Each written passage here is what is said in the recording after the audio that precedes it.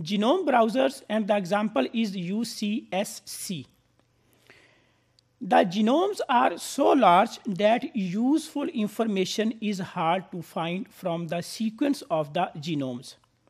Researchers at UCSC decided to make a computational microscope to help the scientists to search for the genomes and the data that have been generated by sequencing of the genomes. Researchers can use UCSC genome browser to find information in the human genome and the other genomes that have been sequenced. So all the data about all those genomes that have been sequenced can be found at the genome browser UCSC. This is the link for the genome browser UCSC. This is the main home page of UCSC genome browser. This is another view of the home page of UCSC genome browser where we can find the information and we can zoom in and zoom out to this home page.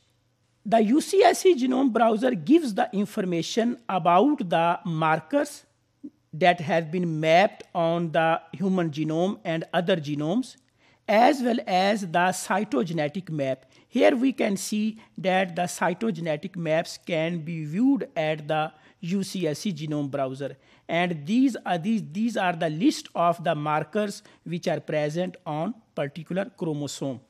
This is another multi-resolution view in which we can see that different banding pattern, light bands and the dark bands. And if we magnify it, here we can see that this is chromosome number 4 and band is 4p16.3. This is the dark band 4p16.2. Then light band 4p16.1.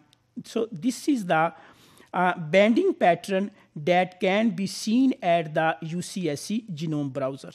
So it is called as multi-resolution view.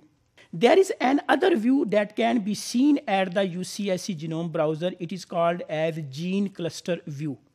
So within a specific band, genes can be seen. Here we can see that this band has been magnified 4p16.3 and these are the genes which are present on this location of the chromosome or on this band of the chromosome. So these are all genes which are present at 4p16.3. If we want to see a single gene, say this is a single gene view, here we can see this gene, we want to see this gene. So this gene has been magnified here and this is the magnified view of this gene which is present at the 4p16.3. So single gene can also be viewed with the help of genome browsers.